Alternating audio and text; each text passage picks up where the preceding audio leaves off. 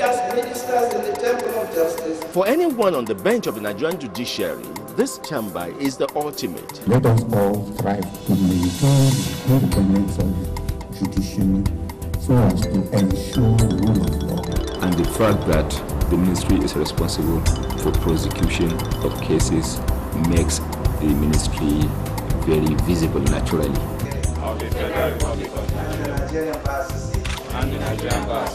If it is to buy time, you know who is buying time. Becoming the first woman in the country to discharge the function. To me, Allah wished it that way. Welcome to the program, The Scale of Justice. Tune in every Monday at 2:05 p.m. and repeat broadcast comes up every Wednesday at 6:30 a.m. on the network service of the NTA. Keep a date with us.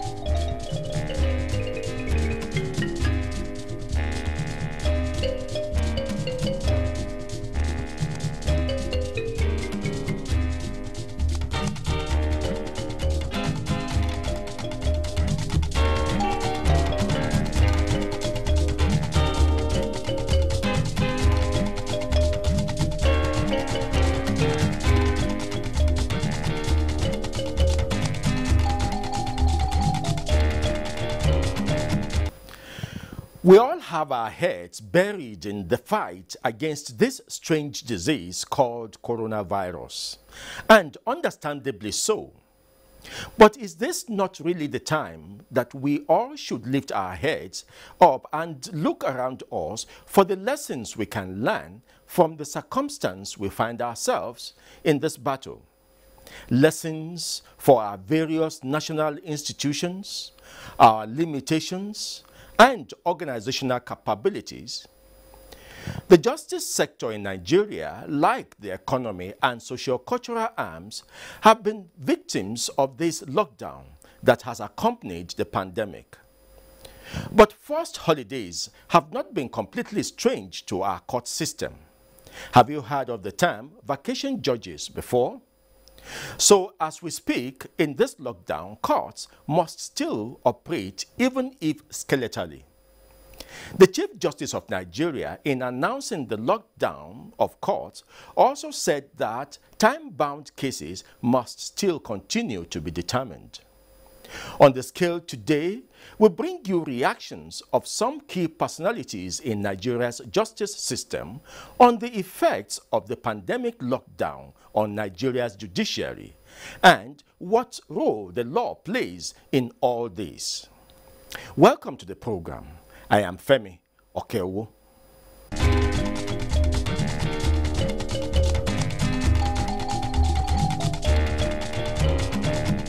Our first personality is the Minister of Justice and Attorney General of the Federation, Abubakar Malami, Senior Advocate of Nigeria.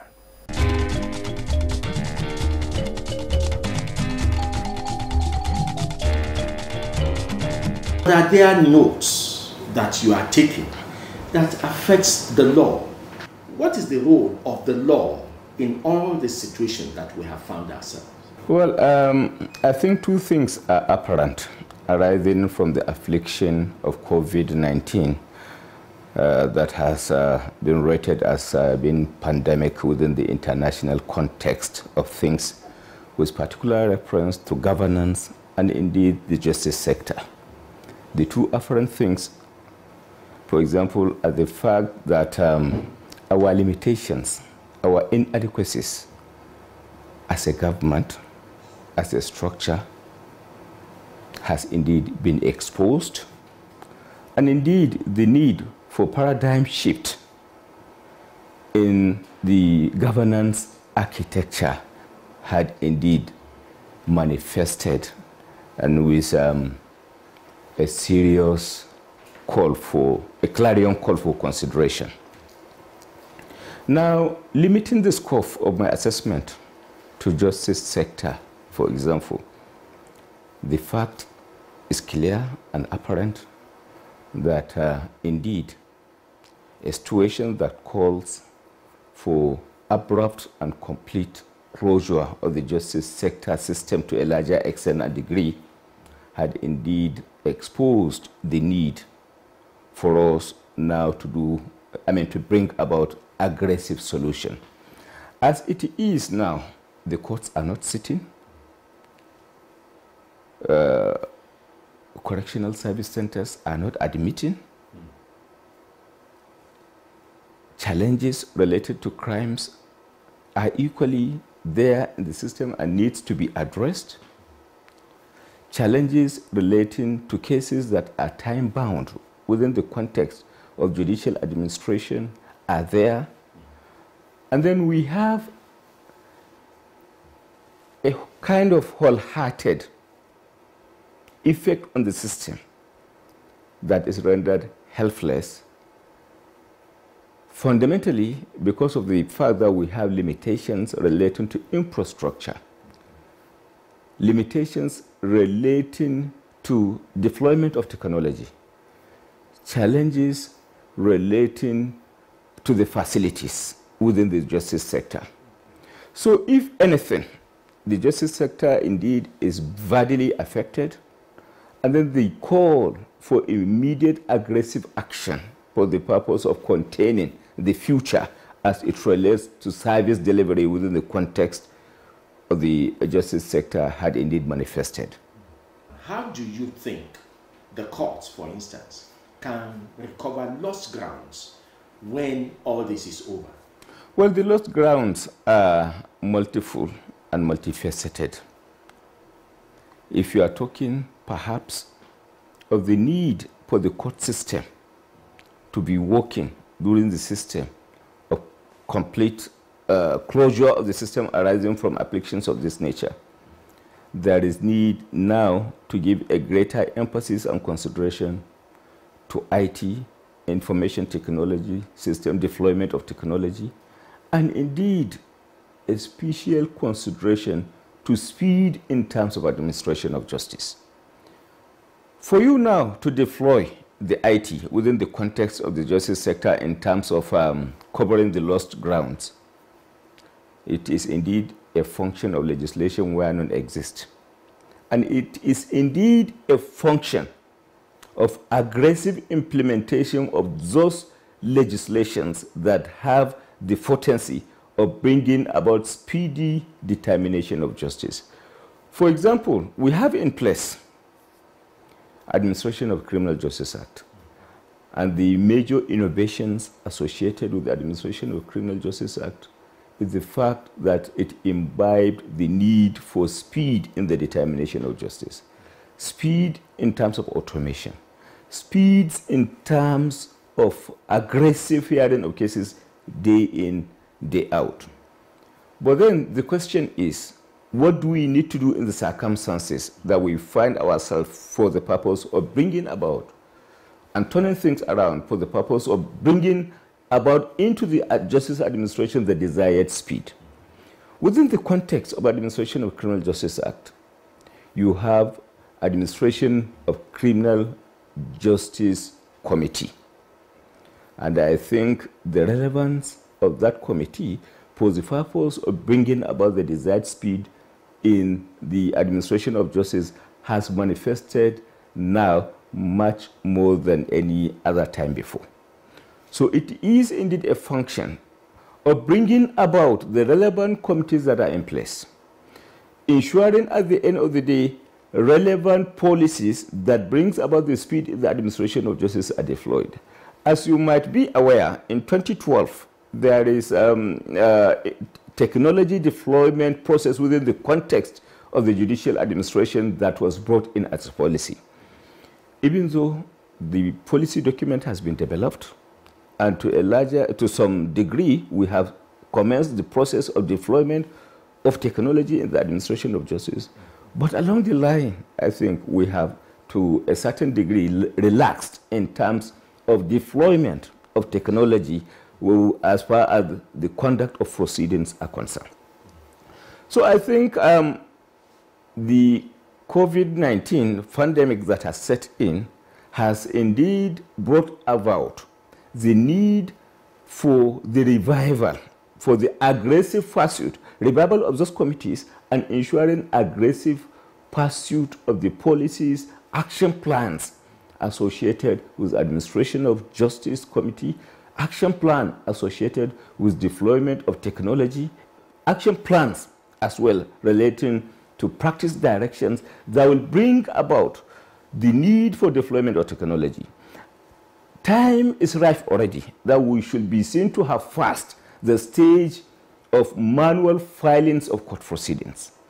Time has passed that we should be seeing, we should allow ourselves to be conducting physical trials even in respect of simple matters like hearing of applications. Time has passed that we should forget about scheduling of cases, manual scheduling of cases. So there are a lot of things that we can bring about within the context of justice administration. There are environment and climate now as it is, notwithstanding the ravage associated with COVID-19 where courts are sitting.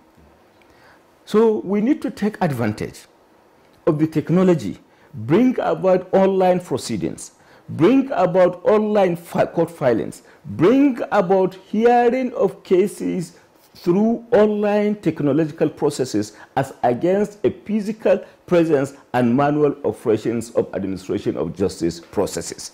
I think what we have witnessed arising from the lockdown associated with COVID-19 is aggressive need for deployment of technology, aggressive need for activation of the relevant committees to ensure at the end of the day relevant associated action plans that now to a larger degree reduced the need for manual administrative processes relating to justice sector are brought to bear so as to allow the system to operate and continue in operation in the conduct of cases, conduct of court proceedings, filing of the court processes and associated things within the context of administration of justice. The law already has provided for this window.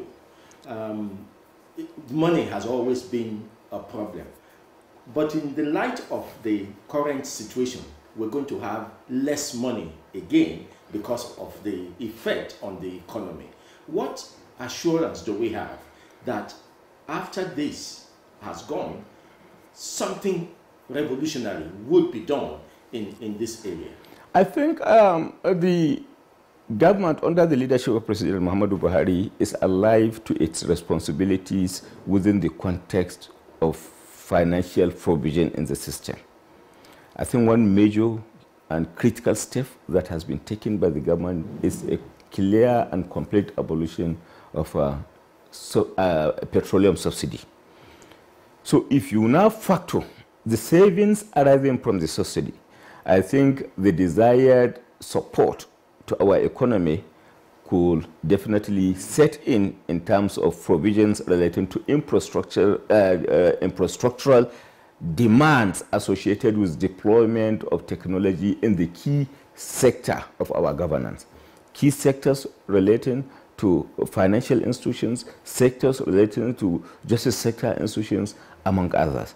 So what I'm trying to say is the fact that the government is alive to its responsibilities in terms of making provisions for savings through policy deployment, through deployment of policies that will create additional source of funding for the government and savings for the government is indeed a step in the right direction. You can as well remember very well when this government came in place, realizing the volume of money being expended in the import of rice and associated agricultural products, for example, the government had taken a decision to now revive agriculture, and I'm happy that it has been accommodated by people substantially. So imagine if those policies relating to self-sufficiency in food have not been employed today. What could have been the fate of Nigeria, taking into consideration the impossibility of import of agricultural products, inclusive of rice from Thailand, India, among others. So I think the government is indeed working in the right direction in providing the desired savings for the system. And that is why, as it is today, we are making progress economically, notwithstanding the international economic downturn that we are witnessing all over and universally for that matter. So I think our challenges relating to funding and resources are being addressed within the context of the policies employed by the government to ensure we have sufficient savings, to the extent that those things that are not necessary for importation are being produced locally for local consumption, and to the extent that perhaps maybe those financial responsibilities that are not critical to the government, which are making a particular reference to the subsidy elimination for that matter, are all ways and manner through which the government will, at the end of the day, have some resources to deploy for the purpose of enhancing the efficiency of the system, notwithstanding the prevailing economic downturn that has set into the universal financial market.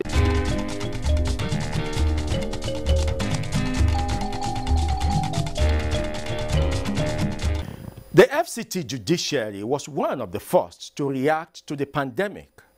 Its chief judge, Justice Ishaq Bello, is also part of the federal government's decongestion program of the correctional centers in the country.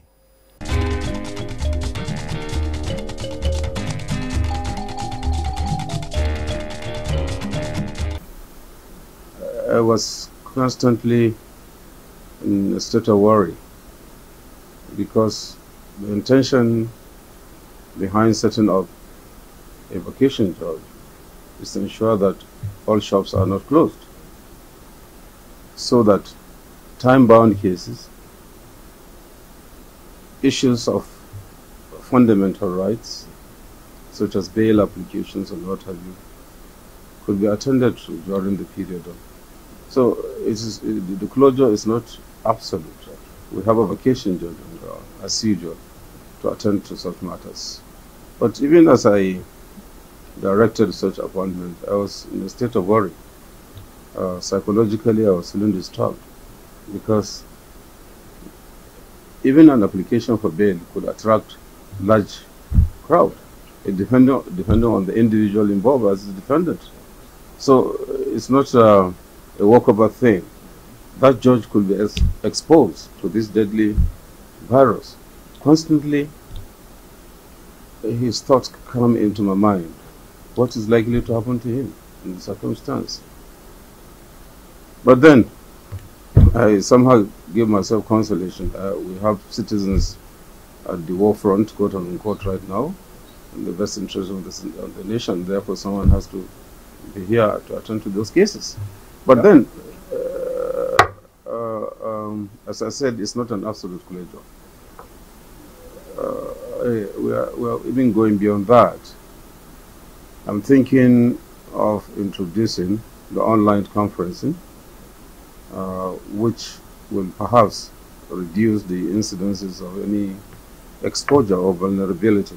Yes, that's the area I want to go into now. Somebody has said that the incidence of this pandemic has given like a rude awakening to the Nigerian society or the world generally, but the Nigerian society in areas where we were weak before, how we can strengthen. I know that your court had always pushed for the e-filing and adjudication through online processes. How would you be able to utilize that to recover lost grounds? Yeah, definitely. As I said, something is already in the offing. I have sent messages across through WhatsApp to some of the senior judges indicating my desire to have introduced in this court conferencing approach through Zoom, so that cases like applications, originating summons where you don't need to have witnesses leading evidence to see as a trial, to see how it can fare. But you see, all the innovations that we have brought here, I made sure that I primarily discussed first and foremost with the judges and of course even the magistracy, so that by the time we discussed and I'm able to understand the psychic and perspective and contributions when I come down with practice direction, meaning that it's a practice direction not only made singularly by the chief judge, but by the contributions of the judges and the magistracy and other stakeholders. So it becomes owned up by everybody. I told them that once we resume, I'm going to summon that meeting, and in order to attain the social distancing, we're not even going to hold this meeting at the judges' conference hall because of the conjecture there, likely congestion. So we're going to hold it at the ceremonial court, where we'll have a lot of space in there. And the reaction I got from some of them that I have sent this is quite encouraging. And I didn't restrict it to the judges here. I also threw this to the chief judges platform, where we communicate things. And I think deliberately I made that so that I would encourage my fellow heads of court to also buy into it.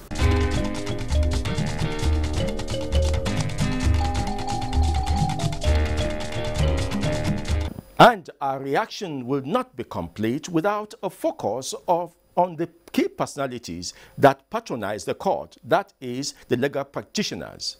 We have Ahmed Raji, a senior advocate of Nigeria.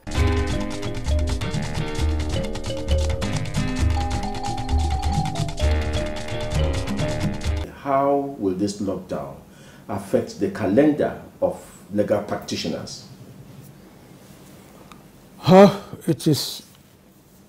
It's going to affect it in a very substantial way, especially the litigants, because this is a situation which was never contemplated by the rules of the court. I think there is the need for us to embrace technology, in the sense that right now in America, the Supreme Court is going to sit on a matter despite the debilitating effect of this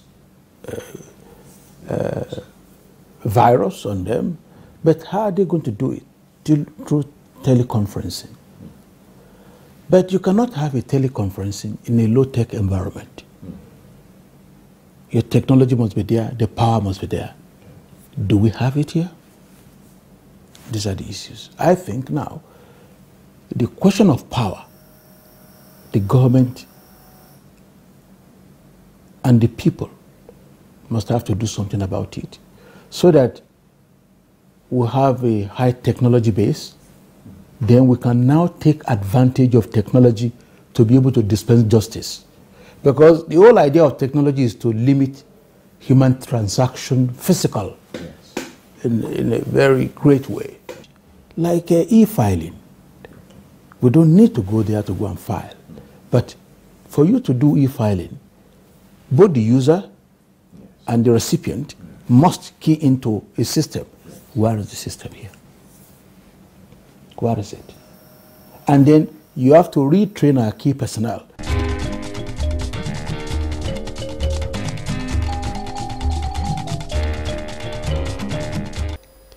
This is just our first part of our series on the reactions of these personalities to the COVID-19 incidents in Nigeria and how the law can influence positively the happenings around us. We shall be focusing more on their comments in the weeks to come. We'll see you again.